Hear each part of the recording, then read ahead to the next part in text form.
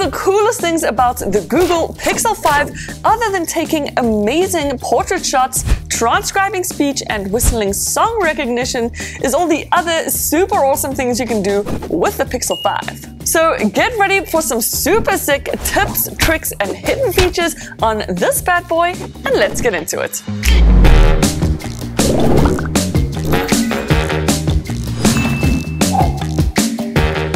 Finally, we have something like AirDrop, but for Android devices. So let's just say you wanted to share this picture with a friend, then all you do is click on the share icon right over there.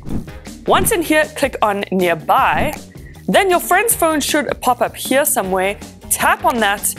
Then their phone will get a pop-up notification asking to accept the picture. They of course click accept, and then in seconds the picture is transferred to their phone. So I don't know about you guys, but I love this feature because it is beyond useful. Okay, now you might not believe me, but let's just say you have a song stuck in your head. Well, did you know that Google can now identify that song for you just by humming or whistling it, like this? You click on Google Assistant and no laughing, guys. What song is this?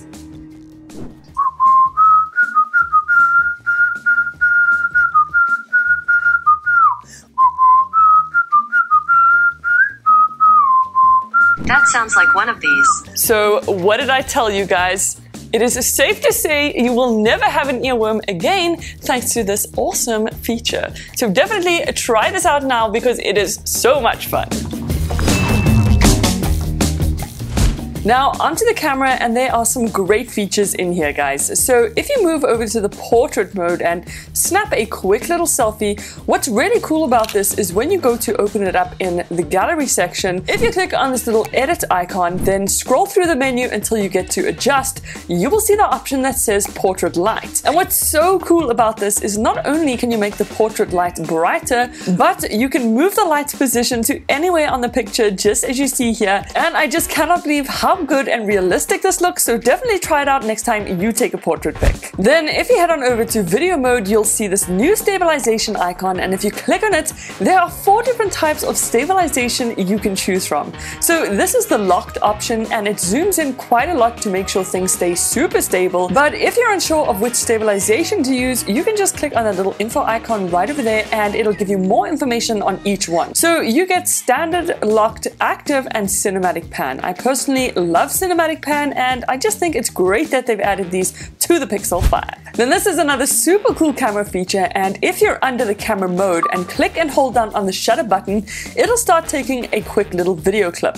But once you let go and access that video clip in the gallery, if you swipe up, you'll see a bunch of options, but more importantly, you will see here it says 4 recommended shots. And basically what the Pixel has done is it has chosen 4 still shots for you to export as HDR images, and from there you can save, edit, and share these pics as much as you want. Prioritizing conversations is the bomb.com, and let me show you why. So when you receive notifications on the Pixel 5, they usually get categorized in the order of which you received the notification. But if you swipe towards the left-hand side, you'll see this little settings icon, and what you can do here is prioritize this contact's notification. So in future now, when I receive a message from that contact, not only will their notification be at the top of the panel, but their icon will actually appear in the status bar just as you see here. And if they are not a prioritized contact, then it'll just show the app's icon like this and not their profile picture. You can also prioritize multiple contacts, so no matter how many you want to prioritize, they will always have their profile picture appear in the status bar when you receive a message. Then another setting you definitely need to check out is the caller ID and spam options. If you head on over to settings under the phone application and check out caller ID and spam, toggle on these 2 options, because not only will this prevent spam calls from disturbing you, but it'll also identify business numbers. So whether you make or receive a call with a random number, Google will identify it if it is a business. Then the Google voice recording app is on a whole nother level, because if you record a voice recording and someone is talking, or if you hear nature, for example, like birds tweeting, Google is actually able to detect live what the sound is and will label that sound in the voice recording. So whether it's laughter, music, or as you saw, birds chirping, it'll label those voice recordings. And then what's even more powerful is under the search section, you can just type in bird, and every single voice recording you've ever made that has that sound in will pop up, and you can go to the exact section of where that sound was recorded. So these are all the voice recordings that had laughter in them, and the yellow sections is where you can hear the playback of the laughter. On top of that, what you can also do is, while recording a voice note, if you click on transcribe, it'll automatically transcribe each and every word you're saying, and trust me when I say it is unbelievably accurate. You can switch between audio and transcribing, but once you're done, click save, and then in future, if you want to go back to that recording, you can still transcribe it, and it'll even highlight word for word as you listen back to the audio recording. Now, here is another new and really nifty feature on the Pixel 5, and that is battery share. So to activate it, you just swipe down on the notifications panel, swipe to the right-hand side and activate battery share. Then go ahead, place your phone face down and get whatever other device it is you want to charge. So I'm getting the iPhone 12 here, for example, and place it down on top, and in a couple of seconds, it'll start charging. It's obviously not the fastest charger in the world, but it's still a pretty nifty feature. Then if you're ever in a pinch yourself and your battery is running super low, then this new feature will 100% help.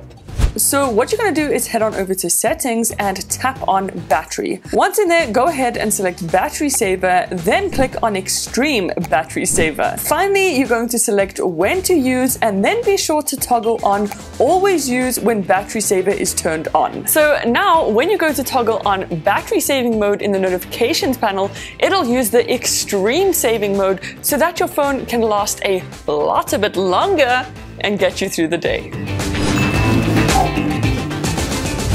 Now, picture-in-picture mode is amazing and can be used with so many apps on the Pixel 5. So if you're busy watching YouTube and head on over to the home screen, if there is no pop-up thumbnail of your YouTube video, then all you have to do is head on over to settings, click on apps and notifications, advanced, and then scroll down until you see special app access.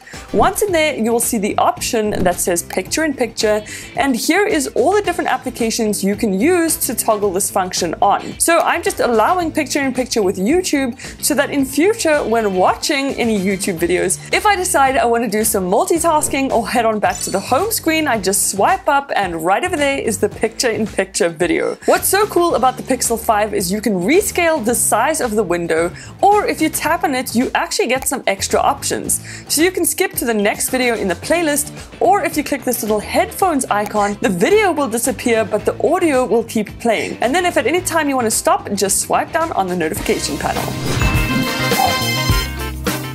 These days, we are getting pretty used to having super fast and smooth displays. So if you head into the settings section of the Pixel 5 and click on display, then advanced, in here you will see the option that says smooth display. If you toggle that on, what the Pixel will do is decide when to use 60 or 90 Hertz on your screen. So unfortunately, this is automatic and not permanent, but there is a little workaround. If you go to About Phone and scroll all the way down to build number and tap on it quite a couple of times until you are prompted for your PIN, pop that in, and what you have just done is unlocked developer settings. Then head on over to the search section and type in developer. You'll see this one that says developer options. Tap on that and scroll down quite a bit until you see force 90 Hertz refresh rate. Toggle that on, and now you will permanently have a 90 Hertz refresh rate on your Pixel 5, which is super awesome. The best way to see just what an impact a higher refresh rate makes on your device is just by watching it in super slow-mo. As you can see, the Pixel 5 on the right-hand side has a much faster response time, and you really do feel this on your phone when using it on a day-to-day basis. It is so buttery smooth and I love it. If you enjoyed this video, then don't forget to like and subscribe, or you can check out some of my other videos right over here. But thank you guys so much for watching, and I will see you in the next one. Toodles!